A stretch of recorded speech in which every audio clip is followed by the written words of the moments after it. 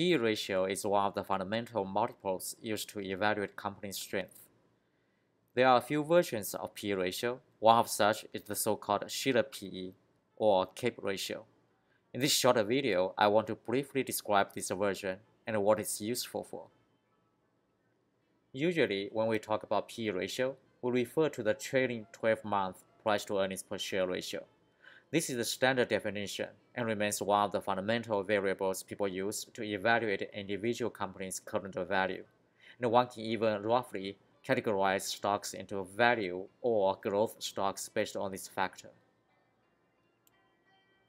However, the trailing 12-month PE ratio has its limitations. For example, it can be noisy with seasonality due to business cycle. To overcome some of these limitations, Robert Shiller, a Nobel laureate in economics, and his colleagues invented the so-called cyclically adjusted PE ratio, or in short, CAPE ratio.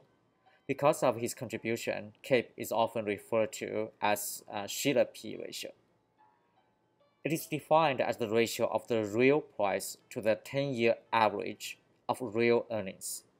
Here the word real, as in real yield or real rate, means inflation adjusted with the CPI index. And the 10-year average smooths the earnings that otherwise can be noisy due to economic cycle. You can imagine, because of the long-term characteristics, the definition is most useful for a basket or index of stocks rather than single names. To explain such an advantage of long-term cyclical adjustment, let's take a look at the business cycle and its possible impact on the regular short-term PE ratio. Since companies usually report high margins and earnings during up cycles, all else being equal, the regular PE will be low during cyclical peaks, sending out buy signals for value strategies. Similarly, during margins and earnings crash at the cyclical bottoms, the regular PE will be artificially high and give out sell signals for value strategies. Probably worse, some cyclical companies reported losses at the trough period, adding another layer of noise.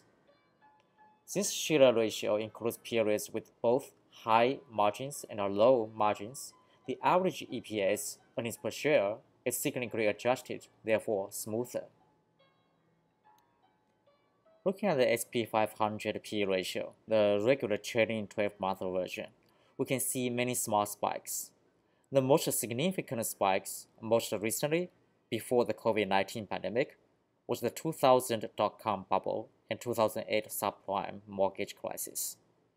The spikes are caused by the earnings crash rather than the price spikes, except for the one before the burst of the 2000 dot-com bubble, which is a signal suggesting the stock market living in an extreme bubble. Now, if we look at the Shiller PE ratio, those two spikes disappear because the denominator is now the cyclically adjusted 10-year average of the real earnings. This becomes clear if we go back and forth between the regular version and the Shiller version. Let's see the trailing 12-month version again, and back to the Shiller version. Now, the benefit of looking at the Shiller PE ratio for baskets and indices. Because Shiller PE ratio smooths out the noise of short-term earnings, the real overvalued periods become easier to spot.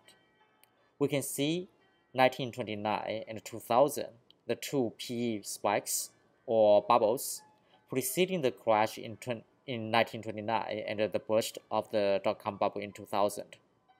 From historical distribution, we see when Shiller PE ratio is above 25, the stock market is likely living in an extreme bubble. So now the real question is, right now, as of mid-2021, the current Shiller PE ratio being 37, are we living in an extreme bubble? No one can answer that question for sure, I guess, but it's something on almost everyone's mind. Okay, I hope you find this helpful. Thanks for watching and hope to see you next time.